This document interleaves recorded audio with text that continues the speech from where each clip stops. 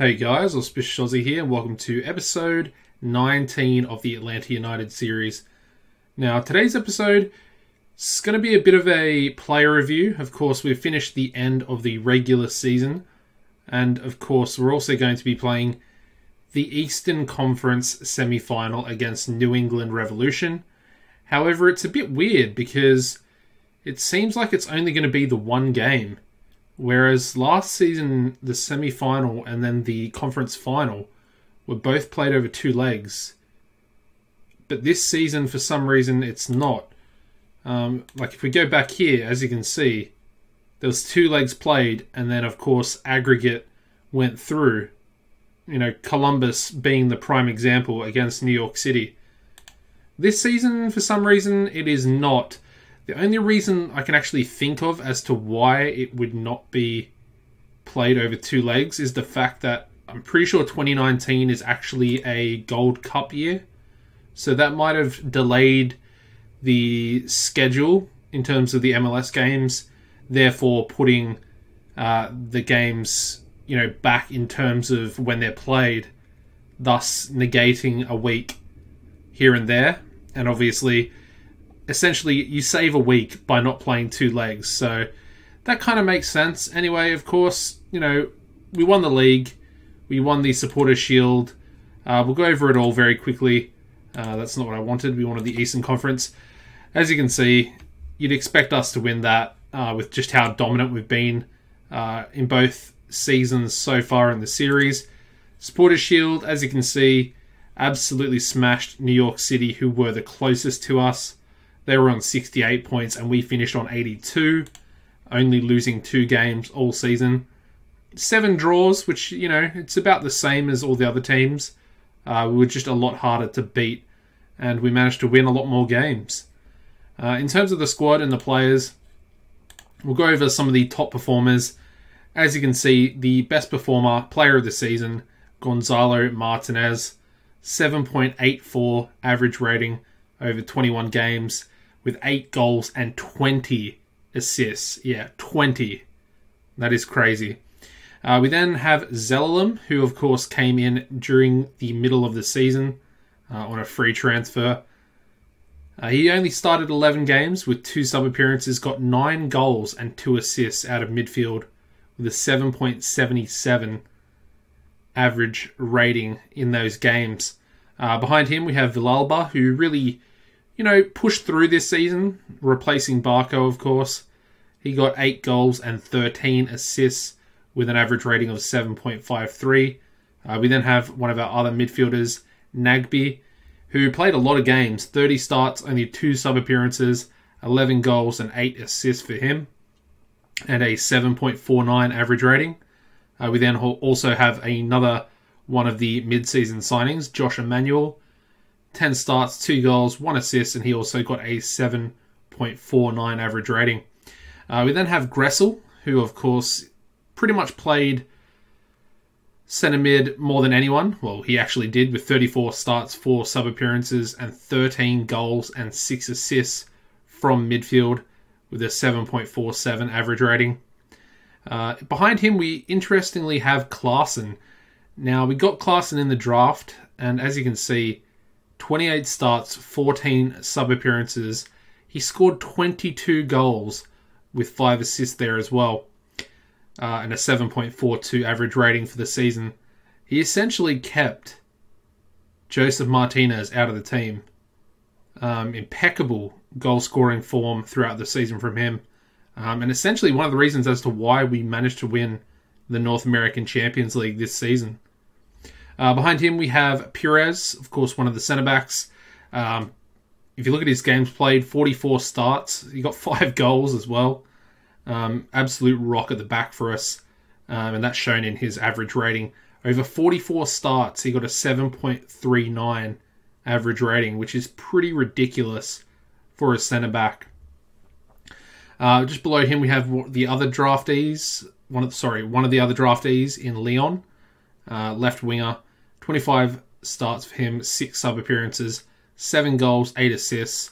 Not a bad return. Of course, he did play backup to Gonzalo Martinez. But yeah, pretty good average rating from him as well in his first full season, 7.29. We then have the other centre-back with the partnership with Pires, and that is Florentin Pogba. 30 starts, 5 sub-appearances, and a 7.28. And the final player we'll go over is Breck Shea, who really broke through. He was more of a backup, he's pretty versatile down the left side. But he broke through, really challenged both the left wing position and essentially, became a starter almost in the left back position. 27 starts for him, 6 sub-appearances, 1 goal, 3 assists, and a 7.26. But he was just really solid defensively, and that is essentially why, he sort of started to make the left-back position his own and sort of kept Bello, the youngster, out of the team, or not out of the team, but on the bench, and getting a few rare starts here and there. Anyway, let's get into today's game. Of course, New England Revolution. Going to be a tough game. We are at home, of course, being the higher seeded team for this one-off game. It does go to extra time and then penalty shootout if it is required, after full time. So in goals today, we're going to go with Guzan at right back, Emmanuel. Pires and Pogba will be the 2 centre-backs, with Breck Shea starting at left back today. Like I said, talked him up a lot. He's probably going to have a dreadful game.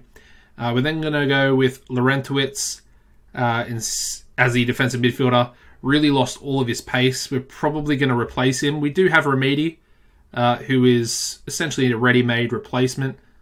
But yeah, this will probably be his last season at the club.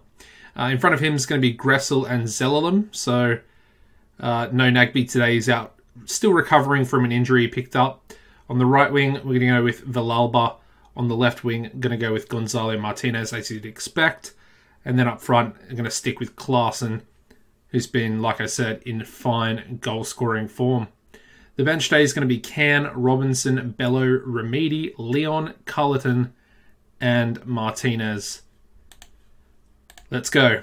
Got to at least win the Eastern Conference final. I want to win everything. It was the premise behind this season.